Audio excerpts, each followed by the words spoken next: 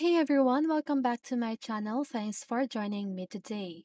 And for those of you who are new here, on this channel we share helpful tutorials and how-to guides.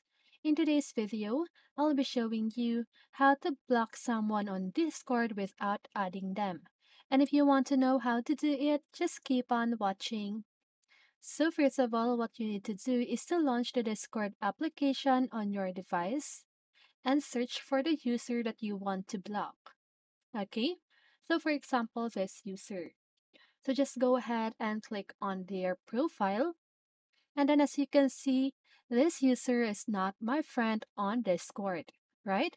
Even right here, I need to add this user as a friend. So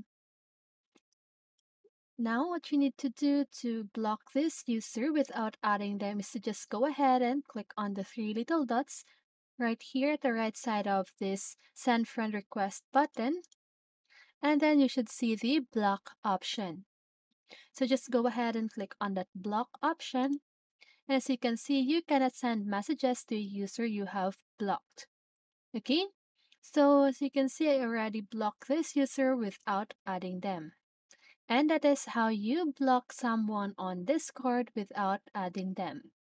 And I hope this video helped you, and if it did, make sure to like, subscribe, and hit the bell notification so you won't miss a video.